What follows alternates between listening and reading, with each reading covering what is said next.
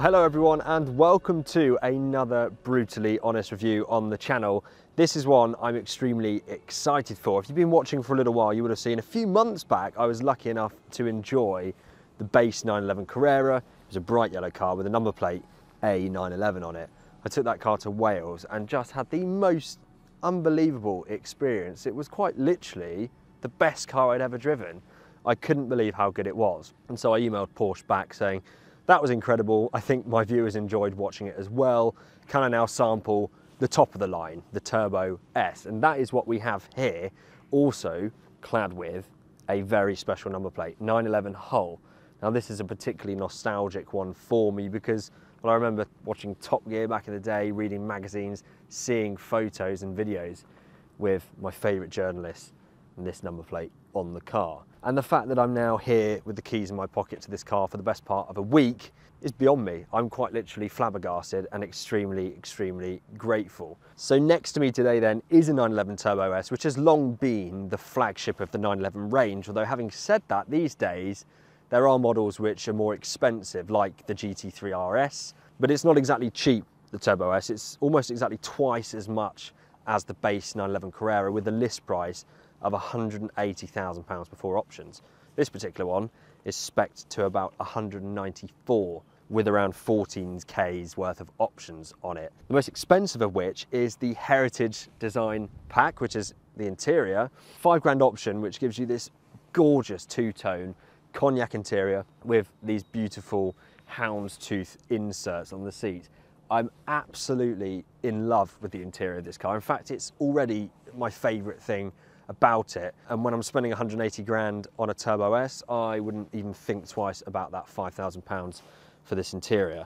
The colour on the outside is aventurine green metallic, an absolute breath of fresh air when most of the Turbo or Turbo S's you see tend to be in a darker colour. Maybe black seems to be the main choice for something like this, but what a classy specification this is. The guys at Porsche GB know how to spec a car, that is for sure. And just a quick note on where I am, you will have seen this before on my channel if you've been watching for a while. At any opportunity to come here, I take it.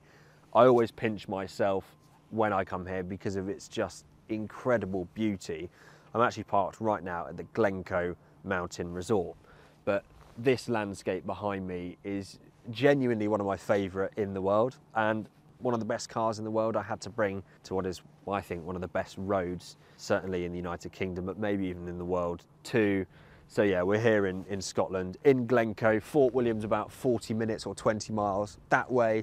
Glasgow is about 2 hours that way, Loch Lomond another 40 minutes back that way. So we're right in between those two places, and it is just the most spectacular scenery anywhere. In fact, it looks more like the surface of Mars than most other places in the United Kingdom. So I'm extremely excited to have been able to bring the Turbo S here.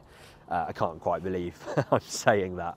Let me very quickly just interrupt the review to say a big thank you to AG1 for sponsoring today's video. AG1 is a daily foundational nutrition supplement with over 70 high quality ingredients that support your physical and mental health. At this time of year, during the winter in general, I don't know about you, but I personally struggle a little bit more with the darkness, not having as much energy, and just feeling a little bit unhealthy. Now, AG1 combines a blend of magnesium and vitamin Bs and lots of other things which can actually sustain your focus and energy throughout the day instead of something like caffeine, which gives you a bit of a hit. Also included within your daily dose of AG1 is vitamin C and zinc and functional mushrooms, which are all things which support your overall immune health. I've actually only recently started using AG1, however, it's very quickly become part of my daily routine, probably down to how simple and easy it is. You quite simply take 1 scoop of AG1, add it to 200 or 300 millilitres of water, I like a little bit more, and drink it. I try and do it first thing in the morning before I've eaten anything, because that way it can get to you in the best possible way. Your body can absorb more of it. But more importantly, for me, when I'm on trips like in today's video in Scotland, I've got these travel packets which have my daily dose of AG1 in them, which I can bring with me. They're very portable, and then even when I'm traveling and when I'm away from home, I've got my daily dose of AG1 with me. If you'd like to try AG1 for yourself, then do so now by following the link in the description, which is www.drinkag1.com/it's Joel. And also included with your first purchase, they're going to throw in a year's supply of D3 and K2 vitamins, along with 5 of those travel packets that I just mentioned. So do go ahead, click the link in the description to take advantage of this brilliant offer. Thank you so much to AG1 for sponsoring today's video. So if I may just very quickly show you around the car, because there's a few things on here which are worth pointing out. Turbo S has a deployable front splitter. Now this comes out in Sport Plus mode, retracts away when you're not in that mode, but you can also deploy it manually, and this obviously aids with downforce. I mean, this car does have a top speed of 205 miles per hour, and so it can certainly use some downforce to help it stop taking off. Along with the splitter deploying comes this wing out of the base, probably about 3 inches or so. It's always there, but it just lifts again to aid with that downforce. We have the sports exhausts on this car, which I'm not sure how much difference they make, because it still doesn't sound great if I'm totally honest. It's a £2.5 option, and it does change the design slightly. You get 2 tailpipes as opposed to 4. This one has them in black. And then another really important thing on the car is the 315 section rear tyres. Absolutely gargantuan, these things, along with the brakes. Carbon ceramics, 4 piston on the rear, 10 piston on the front, 255 section tyres on the front, much narrower than the rear on these Pirelli tyres. Yeah, it's an extremely serious piece of kit, this thing, but one thing I do like about 911s in general is that they don't necessarily look like it. But I think that's one of the appeals of these Turbo S's, is that you can literally outdo almost anything on the road without that much attention or that much noise in doing so. The other thing to point out, which has become quite apparent when driving this car, is its width, over 2 meters with the wing mirrors out. It's a wide car, and you do notice that when you're on sort of A roads, or even on the motorway, you sort of notice how much of the lane you're taking up, especially when you're in one of those average speed checks and maybe passing a lorry, for example. It's a wide car, and gives the new Range Rover a run for its money in terms of how big it feels. But yeah, quickly before we go for a drive, let me just show you around the interior, because it is worth writing home about, actually. It's fantastic. It's got the extended leather on the door. That's £1,000 for that, but it does give you a really nice finish all the way around those doors, with this houndstooth insert, which of course follows into the seats front and rear. It just looks exquisite, I think is the word. It looks extremely special and potentially makes up for the slight lack of excitement to the exterior. I think as soon as you step in to an environment like this, you know it's something pretty special. It's not your everyday car. This is really, really lovely, and like I say, I wouldn't think twice about speccing this as an option on my 911. I think it's almost a must to have an interior like this. It really raises the cabin. If it was an option, I'm not sure it is, I'd probably go for the wheel in the cognac as well, along with the headliner, which is this beautiful suede. It's just fantastic. So this is the view you get from the commanding position of the Turbo S. It's a lovely one, actually. You're greeted immediately by that analog rev counter in the middle, the green part showing you where the boost is for the turbo. Starts at around 2,750 RPM. And it's lovely, as one would expect. It doesn't feel all that different to the base 911 Carrera, I have to say, other than we've got things like a really nice headliner, a bit more leather around this special interior, and a few more options, but not a lot. Now, this car has electronically adaptable memory seats. It has an electrically adjustable steering column, which I think is a must on a car of this value. See the 8-speed automatic PDK transmission, which can be controlled with these pretty nice paddles, although I find they're a little bit firm. I'd like them to be a little bit more tactile and less hard to pull. Got a Manatino here where we can choose between drive modes. We have wet, normal, sport, sport plus, and individual.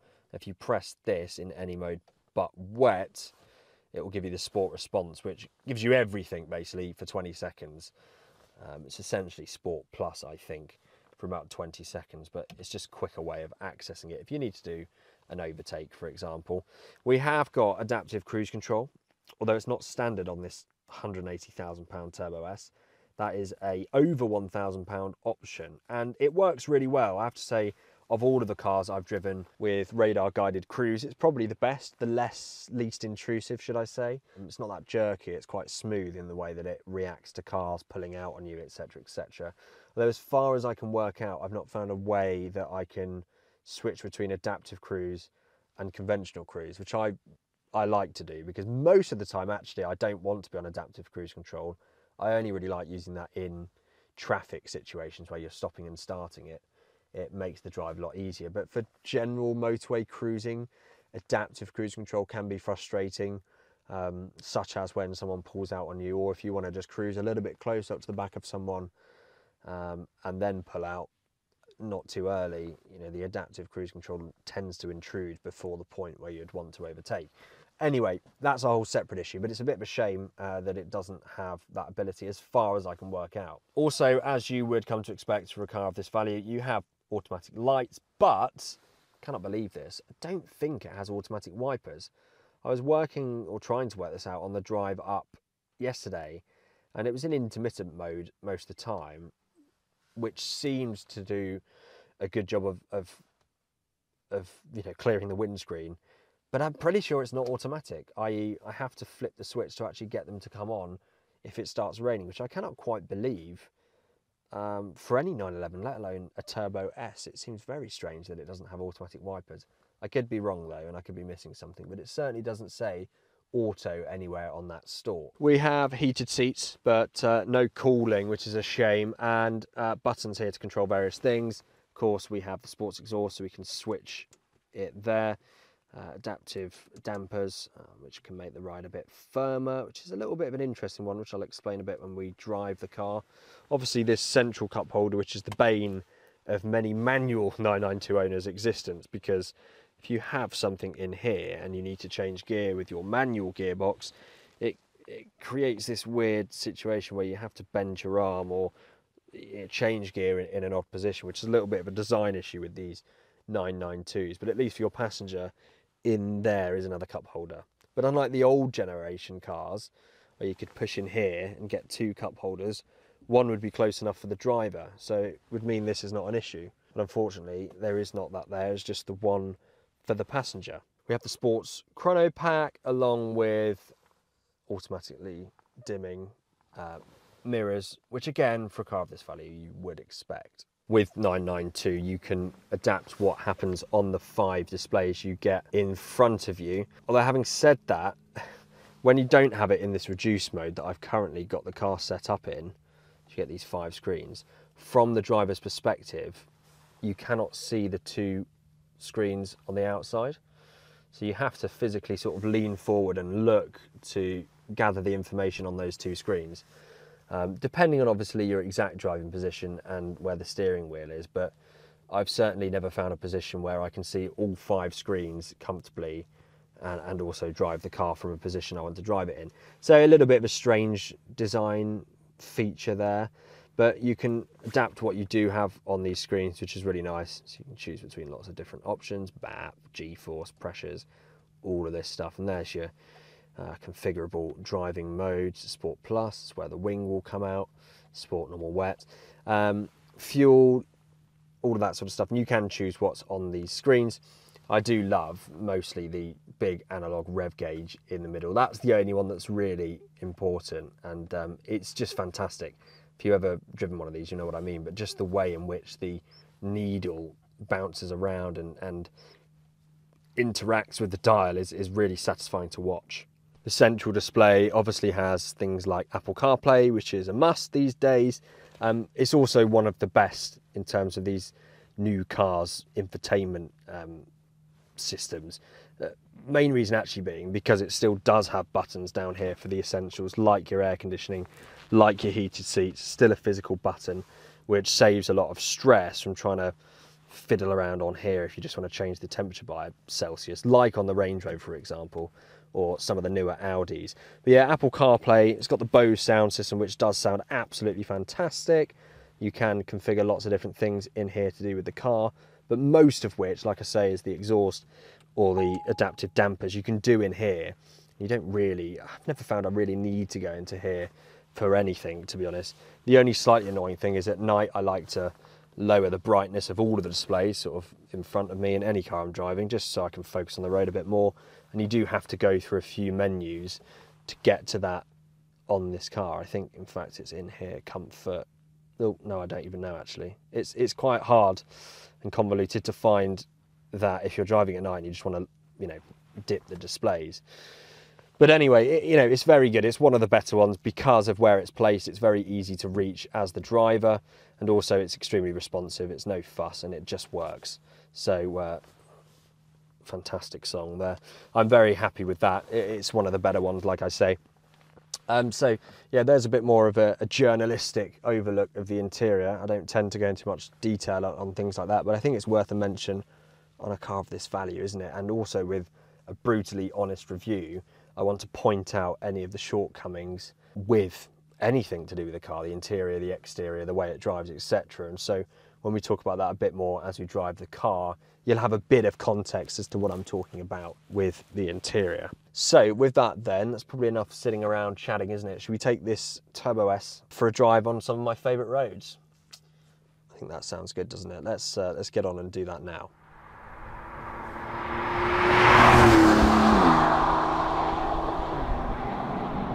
So if I'm going to be able to even begin to explain to you what the Turbo S is like to drive, I'm first going to just have to demonstrate how fast it is. Now, the simplest way of doing such a thing is flicking it into Sport Plus mode, spoiler being extended now, and what we're going to do is put our left foot on the brake, jab the throttle and launch it. And that's 60 miles an hour. It takes your breath away how fast this thing is. I mean, calling it fast is an understatement, actually. It is ballistic. Up until 3,000 RPM, the car is quite sedate, but as soon as you get near that boost, it absolutely takes off. And if you do find yourself in 8th gear, cruising along, and you really need to just get the power all of a sudden, you hit this button in the middle of the Manettino switch and you boot it, and you're across borders just like that.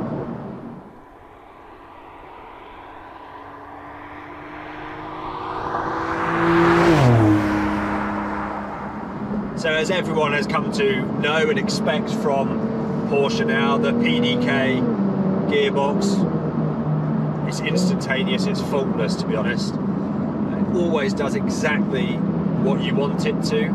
In its automatic modes, it's very, very unintrusive and also thinks just like you would. But when you do use the pedals, which is how I like to drive it most of the time, there's no delay, there's no brake and acceleration, and also when you downshift under braking, it doesn't really upset the car. That's something that's a problem in things like the Audi R8, for example.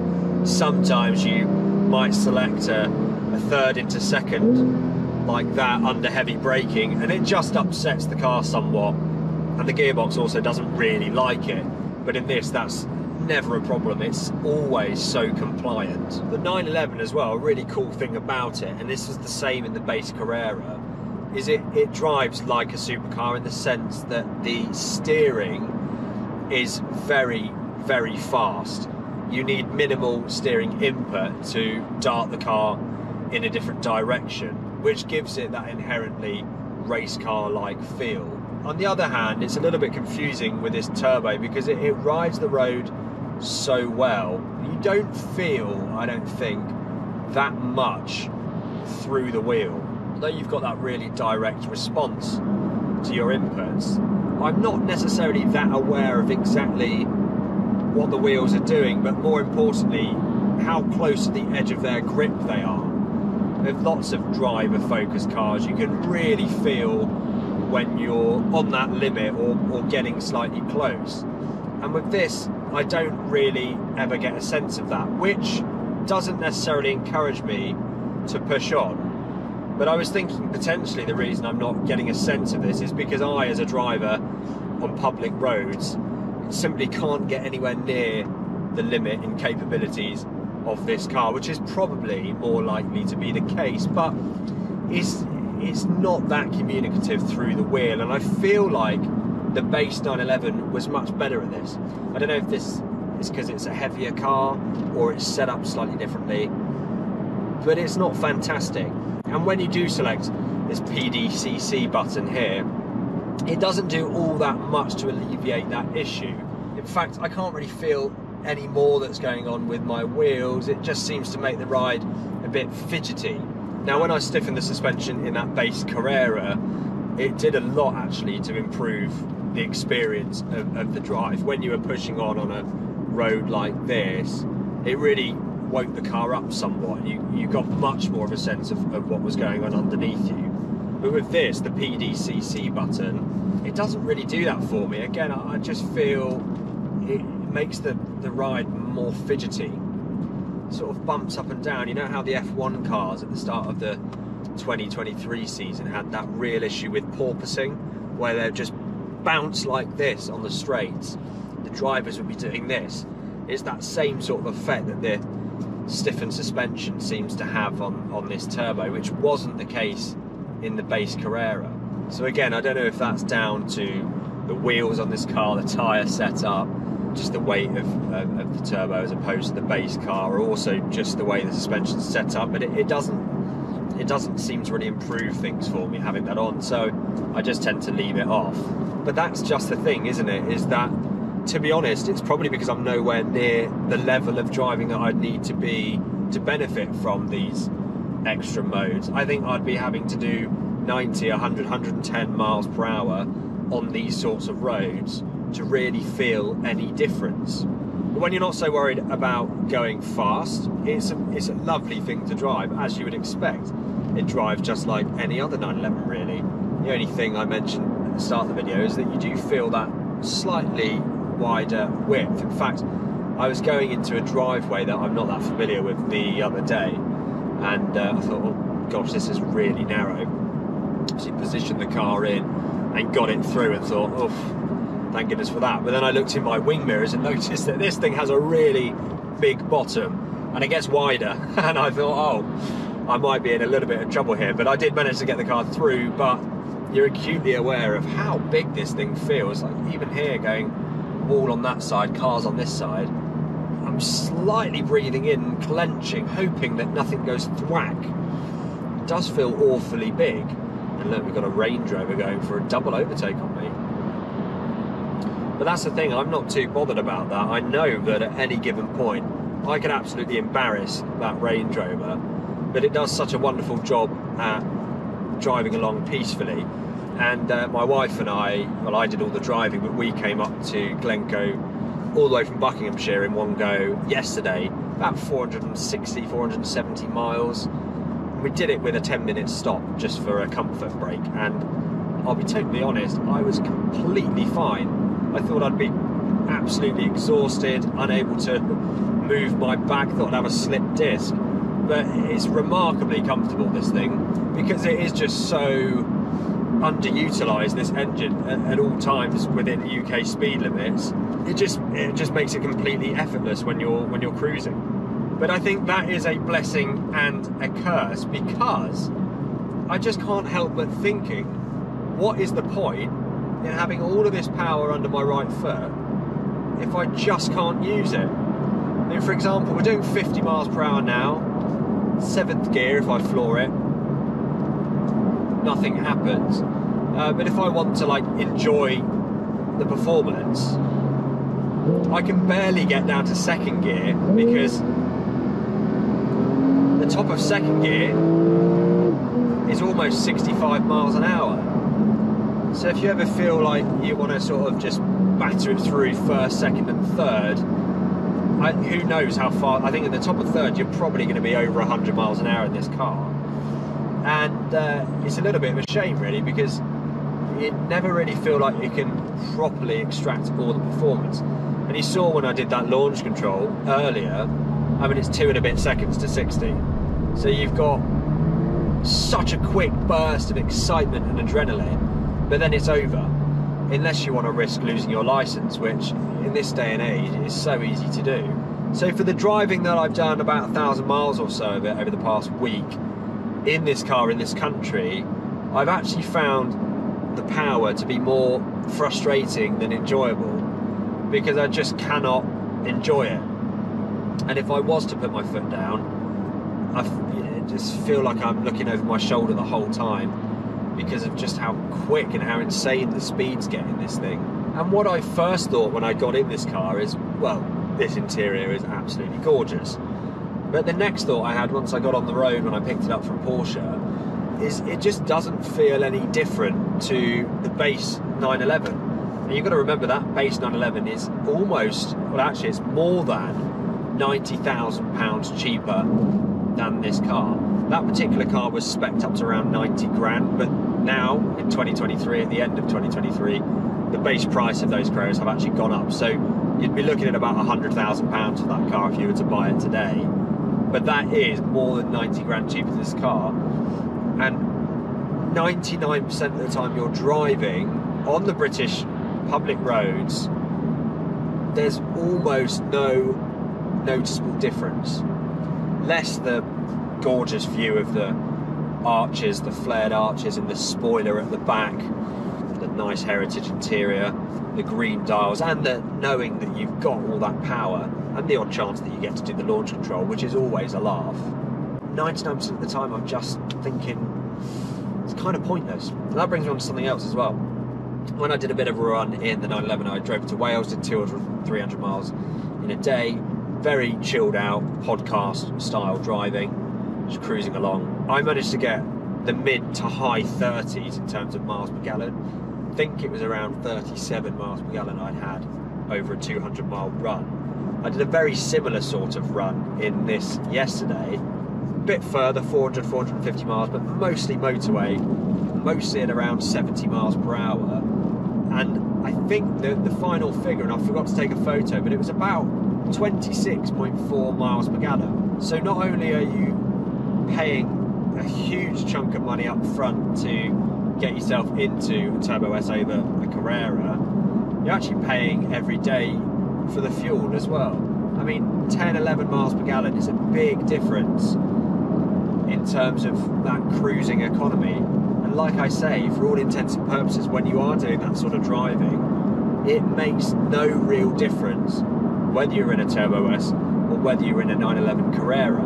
I want to just flip everything on its head though and quickly point out that this is ultimately an incredible car. Words can't really describe how fantastic it is to drive. It's exciting, it's engaging, it's so fast, it's so comfortable. It will literally do anything you ask of it, but I have to be totally transparent to you and say that I cannot shake the constant thought of actually I had more fun in that yellow Carrera. That car being lighter, I don't know if it's down to that or to other things, it was a bit more communicative, it was a bit more playful to drive as well because it was rear wheel drive as opposed to this one being all wheel drive. And also, the base Carrera at 380 horsepower I thought was going to be a little bit lacking in performance, but it really wasn't. I wouldn't even consider needing more than that. And actually what it meant is that you could pull through the gears for a good amount of time and not be breaking the speed limit. You've got to enjoy all of the performance pretty much all of the time. There's a few other slight minor issues that I've noticed just from a sort of daily drivability perspective. There's a bit of a lack of storage going on. Now you've got these door pockets here which are good for like your sunglasses, maybe your mobile phone if it's not plugged in, but there's no real space to put any sort of big water bottles, which I always like to have a lot of water when I'm doing long drives, and this is the sort of car you would do long drives in. Got this little central compartment here, and it's pretty hard to get to, especially if you're driving, and it also doesn't like to stay up. That was the same on the other 992 that I had recently as well. Just a minor thing. The exhaust, I mentioned it earlier, but it really doesn't sound that good. There's not all that much difference between having the valves open and the valves closed. And I hate to bang on about it, but I really do have to draw a comparison to that base Carrera. I would argue that that sounded even better. Don't know if it's just the smaller turbo, maybe there's less sound deadening on that slightly lighter car, there's none of this sort of really fancy headlining, but it really sounded a lot better. You felt like there was a lot more induction from that engine that made its way into the cabin, whereas with this it's almost like the same induction but it's just been muffled somewhat. And for a car that's this fast and this expensive, I feel like I'd want to have a bit more noise to go along with it.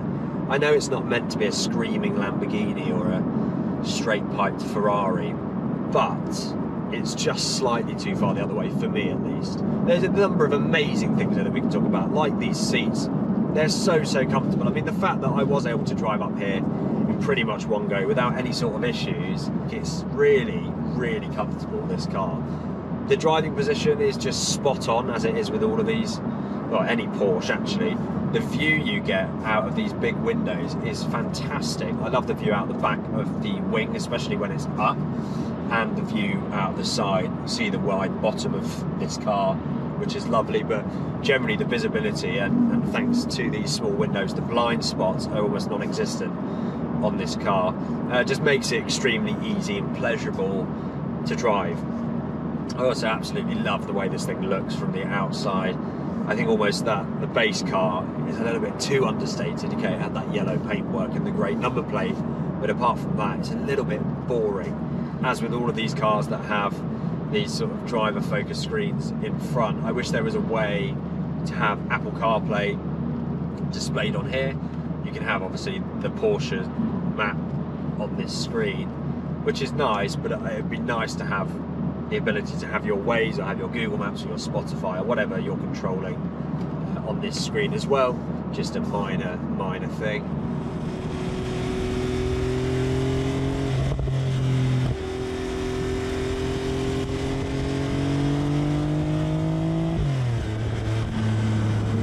So apart from those little minor things, there's really nothing else to complain about. I mean, the 911 Turbo S is pretty much the perfect car. It is faster than you'll ever need. It's comfortable.